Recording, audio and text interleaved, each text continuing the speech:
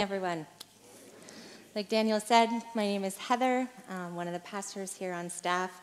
And like has been mentioned many times already this morning, I just have to give a shout out to the Next Gen team, to our summer staff, and all the volunteers. I had the privilege of being a part of camp this week for a day in Athens and in Prescott. And I'm telling you, you guys, they knocked it out of the park.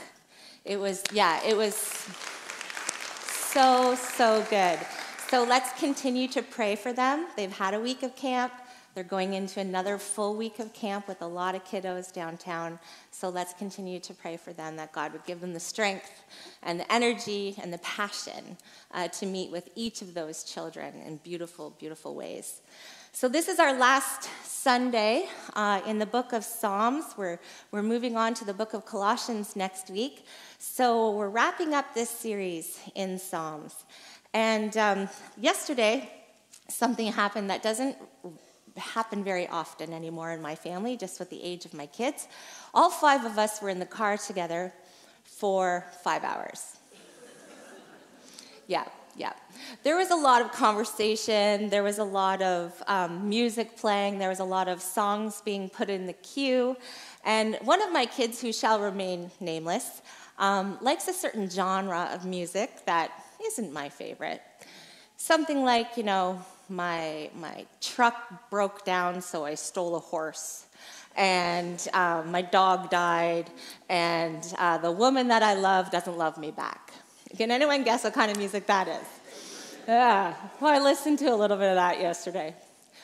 Then there's other songs we can hear where we hear the song, and then perhaps an artist is interviewed, and we get the backstory behind how that song was written. And you think, oh my goodness, this was going on in your life, and you wrote that beautiful song. Some of us grew up singing a song here in church, "It Is Well With My Soul." And when we hear the backstory of that song, a gentleman who wrote that, his 4 daughters happened to drown at sea. And he wrote the lyrics, "When peace like a river attendeth my soul, when sorrows like sea billows roll, whatever my lot, thou hast taught me to say, it is well with my soul." So, interestingly enough, some of the most meaningful songs in Scripture also are composed out of some pretty horrific, painful, sometimes even violently, like these graphic, violent circumstances. And the psalm that we're going to be looking at today, Psalm 75, the probable occasion in which Psalm 75 is written is no different. It's based on 2 Kings chapter 17, 18, 19. It's based on King Hezekiah. King Hezekiah was the king of Judah. He was the 13th successor of King David. And the author of 2 Kings tells us that King Hezekiah did what was pleasing in the Lord's eyes. And he trusted in Yahweh. And there was no king like him either before or after. So he's up there with King David. The 2 political superpowers at the time that were vying to hold all of the power were Assyria and Egypt, with Israel in the middle. It was a really turbulent time politically. And remember, at this time, even Israel was no longer one nation.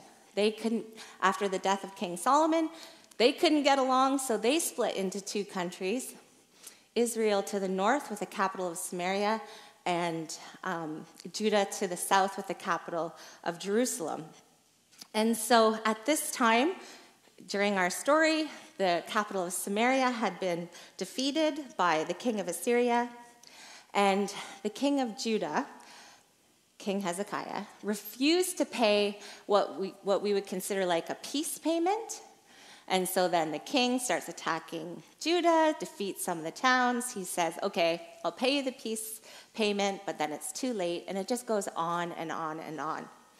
And so it's during this, political powder cake, really, that the king of Assyria sends a message to the king of Hezekiah. And this is all done through representatives and officials. He sends this message, And he gives some very blatant, outright threats, saying that there is no person or no God who is going to stand in my way. I am going to defeat you, and there's just no question about it. He outright mocks God publicly, so much so that he says, you can't trust King. He's saying this publicly. You can't trust King Hezekiah. Don't let him deceive you. Don't believe that any God will be able to rescue you. So much so that by the time I'm done with you, not my words, but theirs, you will be eating your own feces and drinking your own urine. Like that's how bad it was. And so King Hezekiah, of course, he tears his clothes, he goes to the temple, and he sends for a message from the prophet Isaiah to say, is there anything that God is going to do? And the prophet comes back with a message from the Lord saying that the king of Assyria is going to be sent home and will end up perishing in his own homeland. And so sure enough, he gets a message, he goes home, but before he does, he sends one last message to King Hezekiah, just laying it right out. King Hezekiah takes this message to the temple, he spreads it before the Lord, and he says, listen, God, bend down and hear your people. Look and see what we're going through. Please come and rescue us. And it was actually at home in his own temple that the king of Assyria's 2 sons came in and actually with their own swords took his life. And the people of Judah were rescued. The people of Judah were rescued. So that, you guys, is the context in which our psalm was written. And so, yes, definitely the Psalms do give us a glimpse into the inner spiritual life of the Hebrew people, because it was, they were their songbook, their prayer book, but they also give us, or can give us, a glimpse into the life of a follower of Jesus if we allow them to. The Psalms really become a mirror that we look into, where we can see ourselves and see our emotions reflected. So let's read this psalm together, now that we have kind of the backstory. Psalm 75. We thank you, God. We give you thanks because you are near. People everywhere tell of your wonderful deeds. God says, at the time I have planned, I will bring justice against the wicked. When the earth quakes and its people live in turmoil, I am the one who keeps its foundations firm. I warned the proud, stop your boasting. I told the wicked, don't raise your fists. Don't raise your fists in defiance at the heavens or speak with such arrogance. For no one on earth, from east or west, or even from the wilderness, should raise a defiant fist. It is God alone who judges. He decides who will rise and who will fall. For the Lord holds a cup in his hand that is full of foaming wine, mixed with spices. He pours out the wine in judgment, and all the wicked must drink it, draining it to the dregs. But as for me, I will always proclaim what God has done. I will sing praises to the God of Jacob. For God says, I will break the strength of the wicked, but I will increase the power of the godly. So, the question that we are faced with this morning is, what are we being invited into by the Holy Spirit? What is Jesus asking us to not only see and learn?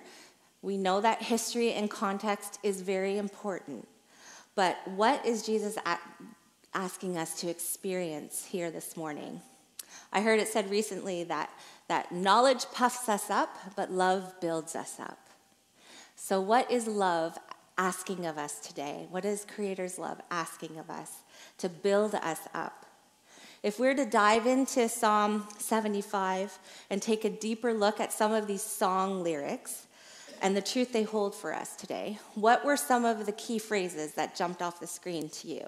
I'm sure there were some words, some phrases that really jumped to you. These words were penned thousands of years ago. These are storytelling song lyrics that reveal truth for us today because they were inspired by the Holy Spirit. And they also voice a somber story for us a story that I think we can all relate to because we understand the struggle and what it means to be human. But they also tell the redeeming story of what Creator's love and justice look like. But if we're honest, there's some lines, some song lyrics here that can be difficult to reconcile. I think the first thing we notice right out of the gate is this heart and this of gratitude. This heart of gratitude because of the presence, the nearness, and the timing of God. Verse 1 says, "We give thanks because you are near." Remember, this was a communal Thanksgiving hymn that was written for the collective, and it was written basically because God was being mocked publicly. So this was a response. This was a response so the people could come together, they could sing with one voice and remind themselves of who God was. He is a God who is near, who is present, a God who doesn't leave or forsake, and his timing is his alone. As I sat in Psalm 75 in preparation for today, it's funny, I read it, and I read it, and I read it again, and I was like, oh, this reminds me of Mary's song that we find in Luke chapter 1, Mary, the mother of Jesus. And so I went to Mary's song, and I started, reading through Mary's song. And then, of course, that led me to Hannah's song, because Mary quotes Hannah. And so then I'm sitting there thinking, we have this song that was written for the collective, and it's sandwiched, even in time, between two very personal songs that were written by women who experienced the presence and the nearness of God in beautiful ways. Ways that ended, with Hannah's case, ended up impacting a nation through her son Samuel. And then in Mary's case, obviously impacting the world and every generation to come through our Savior Jesus Christ. Listen to what Mary sang. It'll be on the screen. Mary sang, "Oh, how my soul praises the Lord, how my spirit rejoices in God my Savior, for he took notice of his lowly servant girl." Hannah prayed, "My heart rejoices in the Lord. The Lord has made me strong. Now I have an answer for my enemies. I rejoice because you rescued me." Friends, these women were literally living the waiting game, and they were looking for help. Like King Hezekiah, they sought God for comfort and knew that they needed his presence. Hannah struggled with infertility, and she suffered publicly every month, especially every year as she would go to the temple to worship. And she would show up, and year after year, her arms would be empty, and her heart would just be longing. Some of you could maybe relate to that struggle, or you know somebody who has been through that. I know I can to a small degree. I struggled with infertility and pregnancy losses, and it was, one of the most painful seasons of my life. I remember after my body, receiving the medical intervention it needed, a couple years, I conceived, and we were so excited, so filled with joy and hope. Only to end up in the ER knowing something was wrong. And I'll never forget the doctor coming in after having read the ultrasound report, and I remember it as if it was yesterday because the words were just so cold and so matter of fact, just, looking at his sheet. This is a non-viable pregnancy, and, you can go home, see if nature takes its course, or you can come back tomorrow for a D&C, your choice. When you're in a hospital ward and you're separated by the curtains, and the curtains are intended to offer you a bit of privacy, perhaps even contain your pain. Well, they didn't do a very good job that night. I started to weep from a place I didn't even know existed. And my pain seeped under the curtains and over the curtains and through the curtains. And it's almost like everyone in the ward, there was a There was a respect. It got really quiet. Respect of the pain that they heard. We went home that night to receive a phone call that our nephew had been born that very evening. Of course, I was so thankful that he was here, safe and sound, and was genuinely looking forward to meeting him. And in addition to that, I was just in so much pain emotionally. I remember sitting up in bed that night and just thinking how strange it was to have life inside you, but not to have life inside you. And I remember reaching for my Bible because it's often where I go when I'm in pain. I went to the Psalms. I still have my journals from all those years and all that struggle. And I don't know if you have ever questioned the presence, the nearness, the timing of God like I have, but if you have, I think we're in good company. God, where are you? What are you doing? Are you there? I can't really see you moving. I can't feel you. When are you going to show up?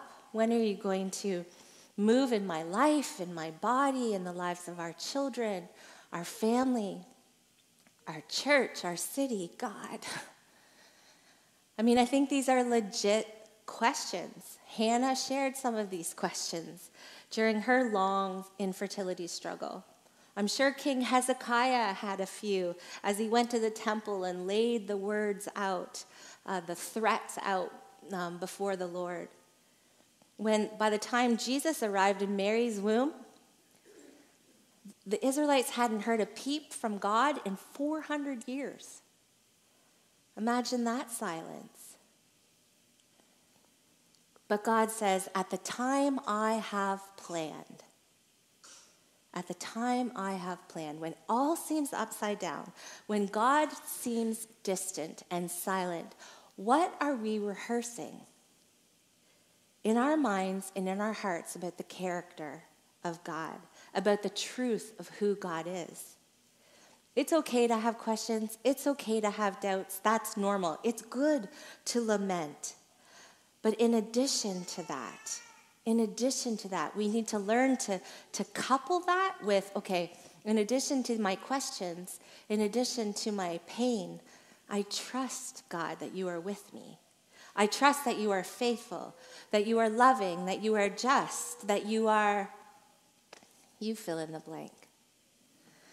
As you wait for God to move in your life, whatever it is you're waiting for,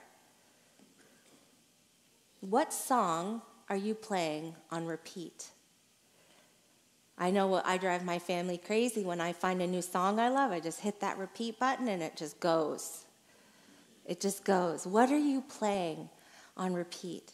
Because the song that we play on repeat is going to reflect the posture of our hearts.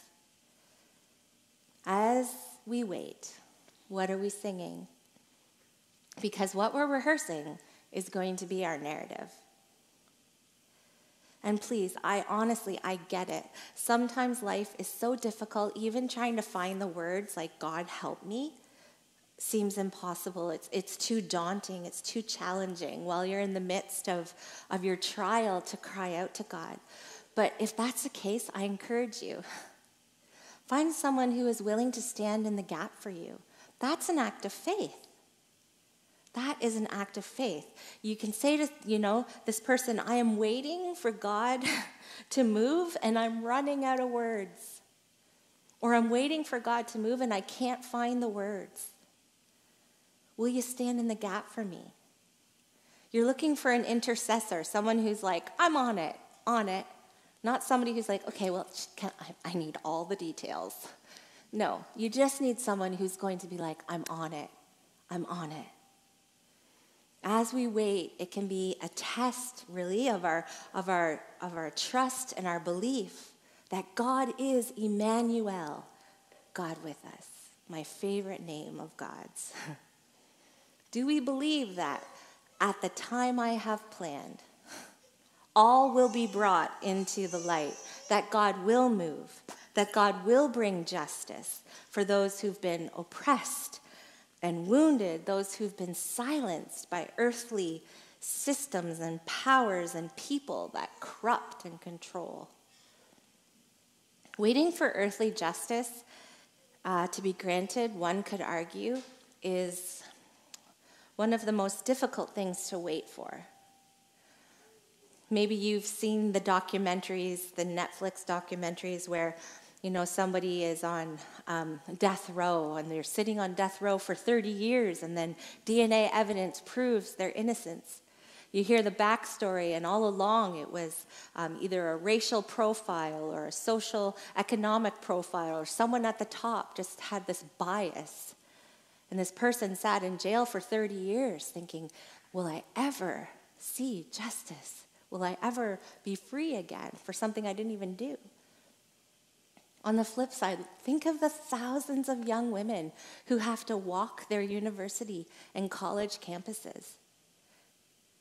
And they have to sit in class with or walk across the street from the guy who assaulted them, knowing they're never going to experience earthly justice.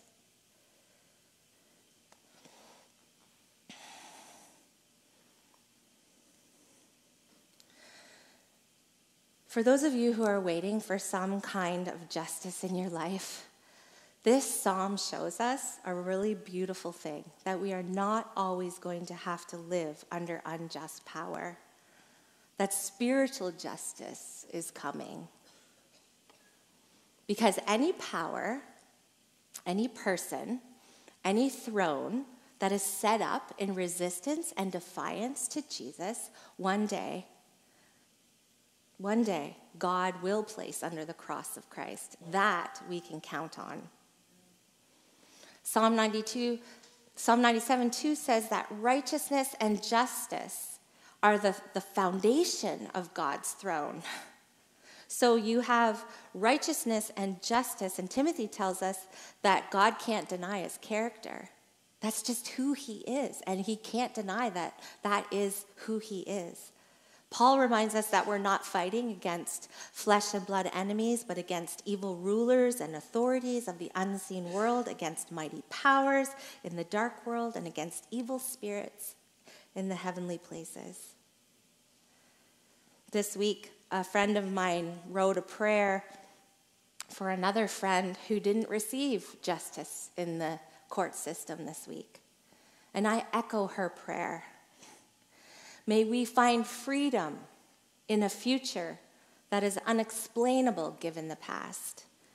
May you, God, bestow upon us a crown of beauty instead of ashes, the oil of joy instead of mourning, and a garment of praise instead of despair.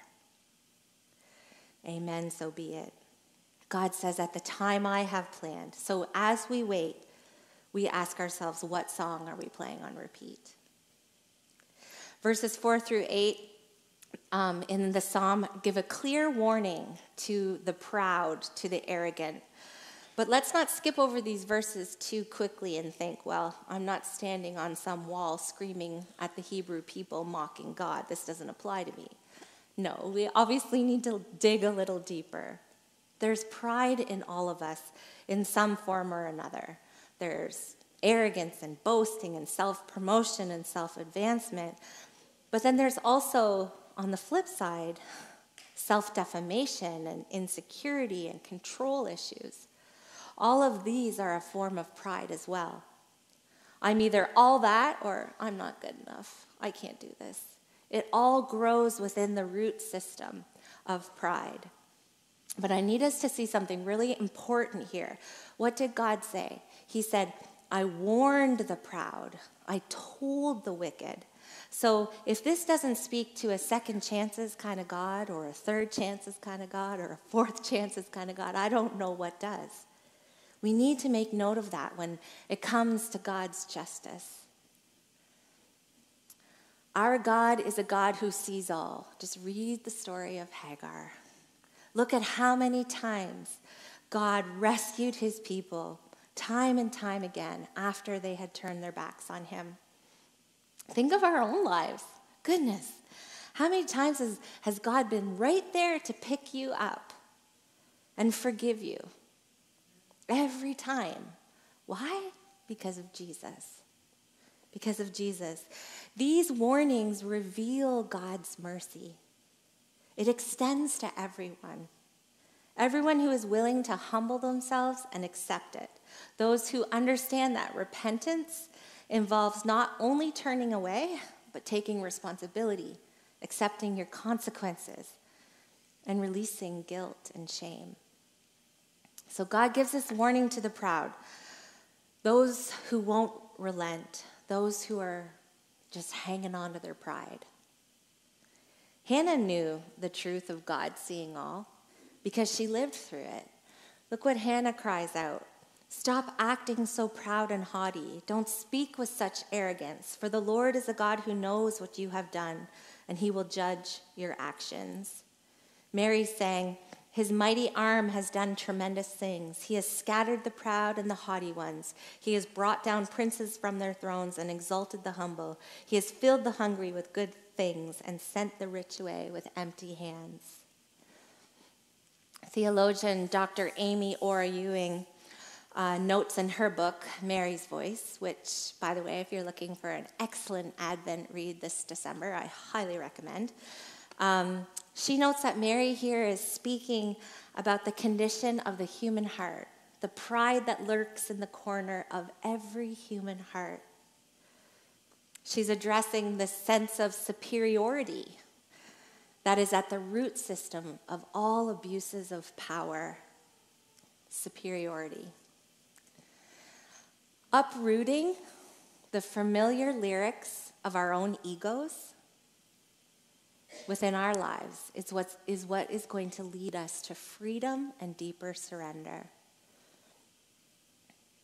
Do you see, though, the consistency of God within the character, or do you see the consistency within the character of God within the passages we're reading?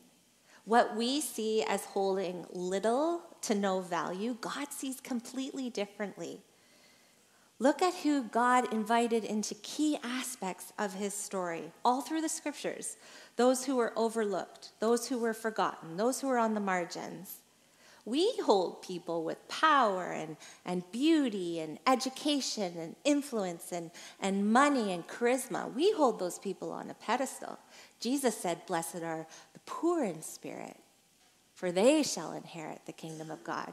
Blessed are the peacemakers. Blessed are those who hunger and thirst for justice, for they shall be satisfied. Verse 6 says, for no one on earth from east or west or even from the wilderness should raise a defiant fist. This is interesting.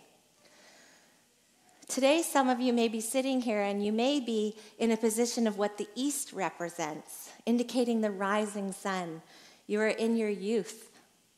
And you are full of energy and ability and passion and talent and hope and light. Some of you may be here and you're sitting in a position of what the West represents, the setting sun, indicating, the years are gaining on us a little bit. Things are slowing down. Perhaps some of you are in a season of what the desert, the wilderness, the south represents. In a dry and lonely season in your life where maybe even it feels hopeless at times. You don't see a lot of growth or movement or life. Regardless, there's something here for us. There's a warning of sorts from the psalmist. Don't think that because you're young and in the prime of your life, you're educated, you're making money, and things are sailing, that you can say, I don't need God. Why do I need God? I'm self-sufficient.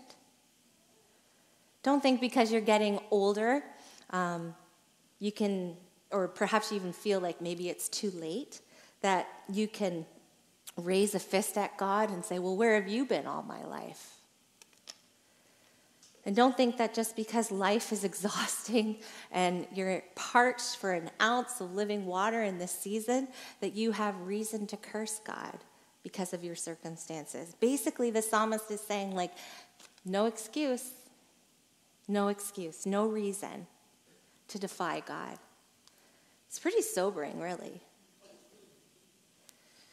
This idea of God deciding who will rise and who will fall, we have to understand the language here to grasp the beauty, because it may seem like God's playing favorites. But we know from the entirety of Scripture that God does not play favorites. He does not desire that any soul should perish. This rising up in verse 7, this promotion or favor, sometimes this word we love to throw around, as if you get an extra dose. That's not the Hebrew sense of this word. This lifting up or rising up is a deliverance from trouble. It's an offering of safety, of victory. It's exactly what Hannah and Mary were talking about. It's God sees and God is just. Verse 7 reminds us that God is able to dismantle systems that oppress, and he uproots people from positions of authority. We see it happening all over the Big C Church right now. All kinds of uprooting from abuses of power. And he is able to give those who aren't in a position a voice. One of Jesus' apprentices, John, tells us in his book, chapter 14, that the Holy Spirit is our advocate. And that Jesus sits at the right hand of the Father interceding for us. So we have the Holy Spirit as our advocate. We have Jesus as our intercessor. What a picture. What a picture. These verses, along with Mary and Hannah's songs, remind us and show us how God is in perfect tune. And his actions are consistent all throughout time. He sings over those who are oppressed and powerless, those who are vulnerable. He moves on their behalf. They are seen by God, and he will lift them up in his time. God crushes pride, and he exalts the humble. That's a form of justice. And for some reason that completely baffles me and yet really excites me, God has designed it, and he desires to co-create and co-labor with us as followers of Jesus to bring justice and to see his will be done on earth as it is in heaven.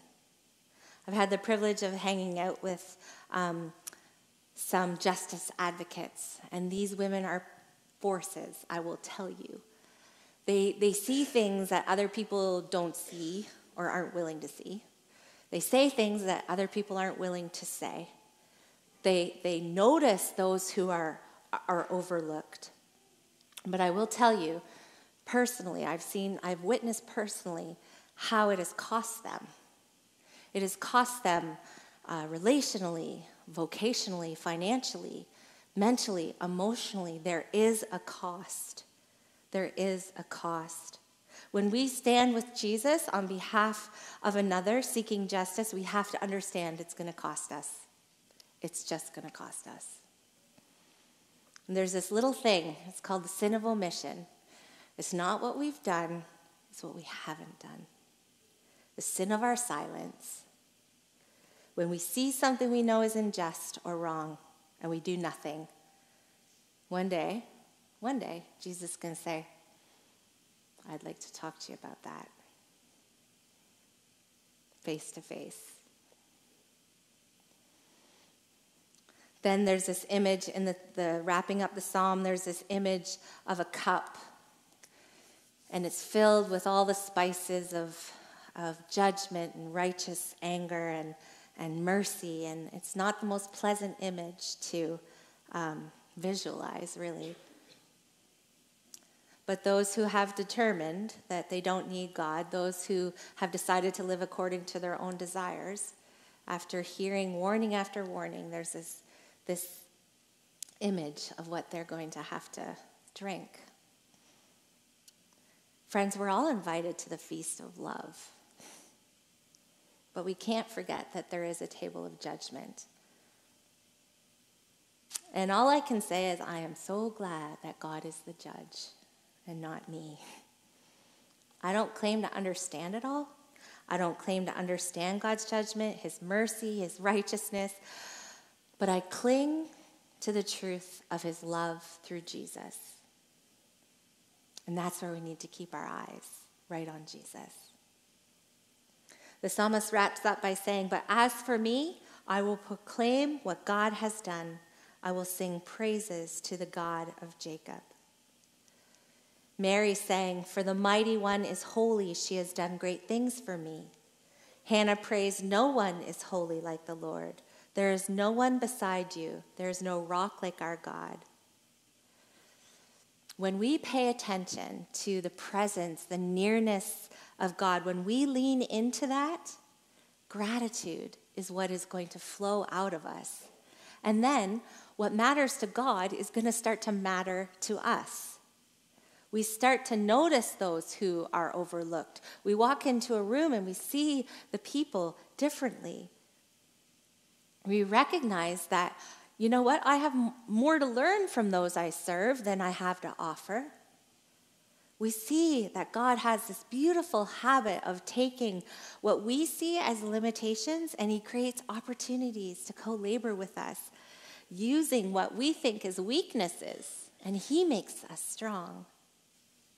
But as for me, so what song are we willing to co-write with Jesus? What are our life songs going to sing? Today, some of us may be waiting on God. You're waiting on him to move in your life, in your body, in the lives of your family, your friends. This morning we have an opportunity. We have an opportunity to decide what we are going to play over and over in our minds and in our hearts as we wait. We have an opportunity to lean in and tell Jesus, okay, I'm going to trust you with this. What is your this? I'm going to trust you with this. I'll give it to you and trust that at the time you have planned. And I'll trust that even as I'm waiting, you're moving, your love is invading. It's transforming, it's healing, you're working. Today, some of us are waiting for earthly justice. You're waiting for that time that the truth will finally be revealed.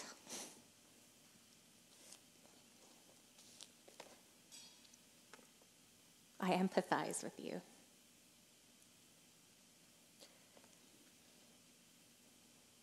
You're waiting for light to shine in dark corners. It's not easy to sit in a space like that. How are we waiting? What's the posture of our hearts as we wait? Are our hands clenched or are they open before Jesus? Have you released the outcome to God? Do you believe that God could partner with you as you wait? That he hasn't overlooked you? That your life still holds purpose as you wait? Perhaps today some of you need to take a deep dive and examine the pride in your life, in my life. How does pride reveal itself in your life?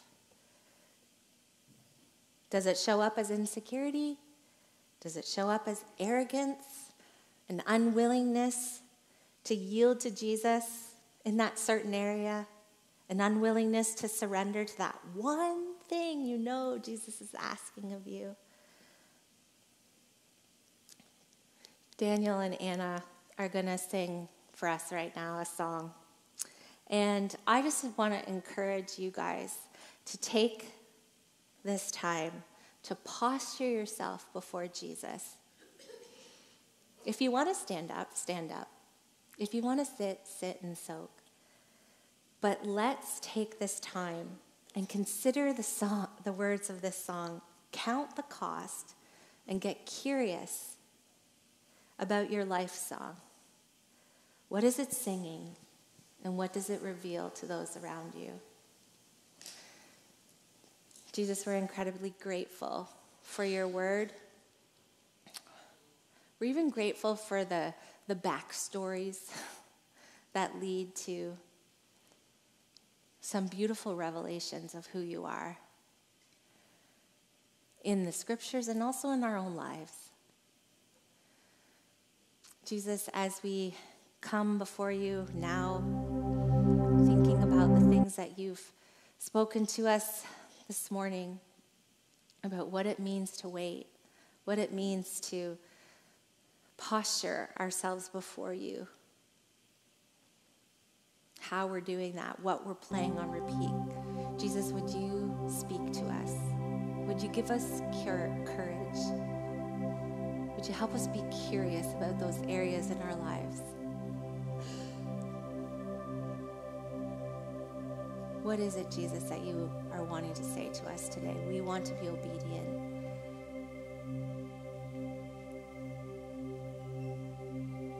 We want to hear you.